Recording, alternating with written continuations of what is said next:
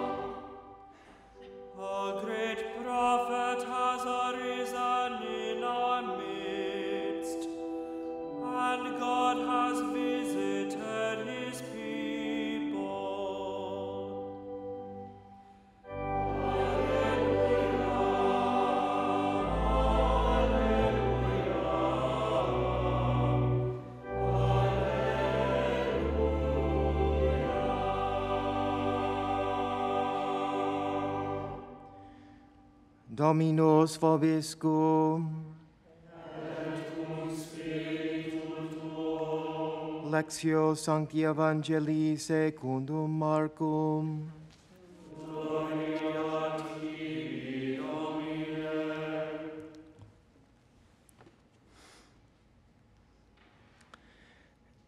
Jesus and his disciples came to the other side of the sea, to the territory of the Gerasenes. When he got out of the boat, at once a man from the tombs who had an unclean spirit met him. The man had been dwelling among the tombs, and no one could restrain him any longer, and even with a chain. In fact, he had frequently been bound with shackles and chains, but the chains had been pulled apart by him and the shackles smashed, and no one was strong enough to subdue him. Night and day among the tombs and on the hillsides, he was always crying out and bruising himself with stones. Catching sight of Jesus from a distance, he ran up and prostrated himself before him, crying out in a loud voice, "What have you to do with me, Jesus, Son of the Most High God? I adjure you by God, do not torment me." He had been saying to him, "Unclean spirit, come out of the man." He asked him, "What is your name?" He replied, "Legion is my name. There are many of us." And he pleaded earnestly with him not to drive them away from that territory. Now a large herd of swine was feeding there on the hillside, and they pleaded with him, "Send us into the swine, let us enter them." And he let them, and the unclean spirits came out and entered the swine. The herd of about 2,000 rushed down a steep bank into the sea, where they were drowned.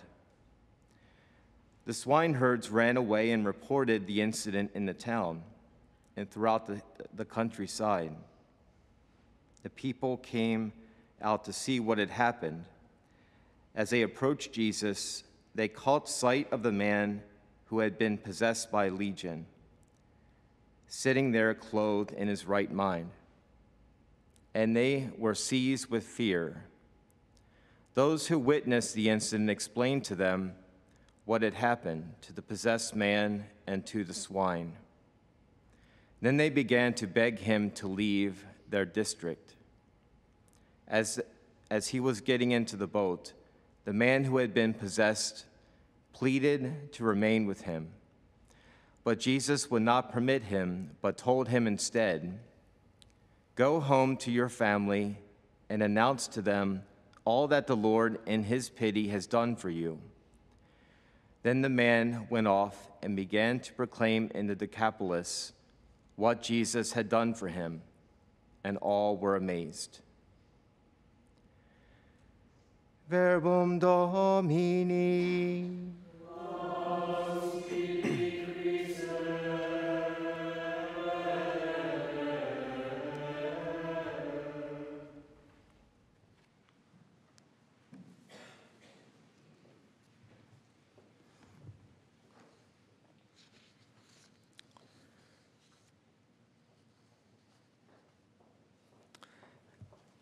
The main point of the gospel on Sunday is that the Lord Jesus Christ has the authority to cast out evil.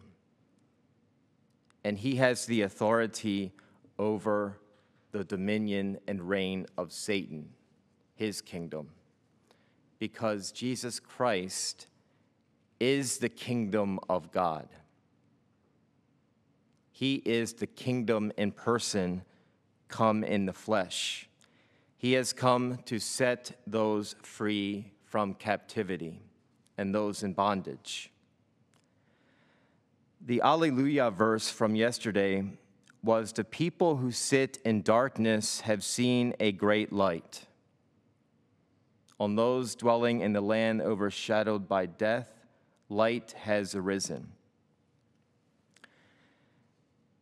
Many people think that evil is more powerful than good. This is far from the truth. Far from the truth.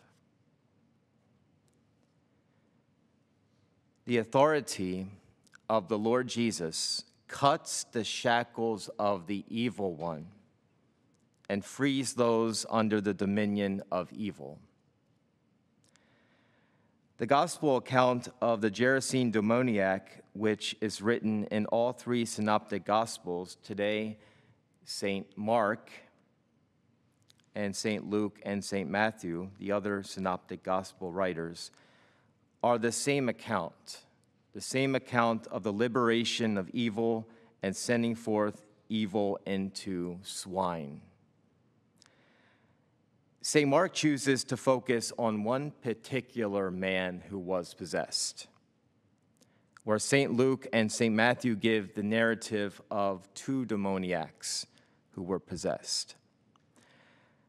Both accounts of these demoniacs encountering God the Son, Jesus Christ, the Lord, is striking and reassuring to us of the power and authority that the Lord has to cast out evil, perhaps in our own lives, and to heal and to bring restoration. It says that the demoniacs met Jesus, and coming out of the tombs, so fierce that no one could pass by. They were larger than life, you might say. The way they were acting, not letting anyone pass by on the roadway. First, the scriptures make a distinction between the two men and the demons who possessed these men. Second, the text says that coming out of the tombs, we might picture this in our mind's eye, what tombs might look like, hewn out of rock. The Gospels of St. Luke and St. Mark address this same encounter with Jesus and describe this demonic force as legion. That's not simply two demons, but legion was used to describe a force of 6,000 strong. The account shows the sovereignty that Jesus has, the God-man, over the forces of destruction and evil, and what was taking place in this man's life. Jesus came to set this man free. It's interesting to compare and contrast the facts that Matthew, Mark, and Luke give us concerning this account. St. Matthew simply says, coming out of the tombs. But St. Luke says he lived not in a house, but among tombs. Normal people don't live in tombs. Dead people live in tombs. They're not alive anymore. People that are alive live in houses. But this man who was possessed lived in a tomb. And in this case, these two men were experiencing spiritual sickness and even spiritual death, separation from God, the worst kind of death. They were living in tombs cut out of rock, but the real tombs that they were in were the shackles of the evil one. The worst kind of slavery. Their possession was their tomb. Today's gospel account from St. Mark gives greater details of the demoniac being bound with shackles and chains, but the chains had been pulled apart by him and the shackles smashed, and no one was strong enough to subdue him. He would even cry out night and day and bruise himself with stones. These are real things that happen when people are possessed by the evil one. Even they can't control what is happening within them. And we need to pray and even fast for those who are experiencing spiritual affliction. If you read the scriptures closely in Matthew's account, it was not the two men who cried out. That is, the two men in themselves, who they were. It says, "What have you to do with us, O Son of God? Have you come here to torment us before the time?" It was Legion who was possessing the two men who confronted the Son of God. How do we know this? The scripture says, "And the demons begged him." They had taken over the two men. The demons were begging.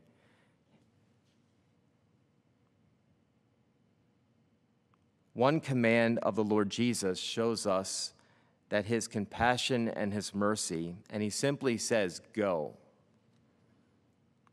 And the demons came out of the two men, and they entered the swine, and caused the swine to rush into the deep bank of the sea and perish in the waters. This account is very reassuring and very consoling, just again of the power and the authority that the Lord Jesus has, and that he wishes to set the captives free and bring light into darkness, that Jesus had pity on these men. What is profoundly sad in this gospel account is the whole city came out to meet the Lord Jesus because no one had ever demonstrated such authority and power over evil as the Lord Jesus, and they immediately asked him to leave. They asked him to leave after demonstrating such power and authority over evil.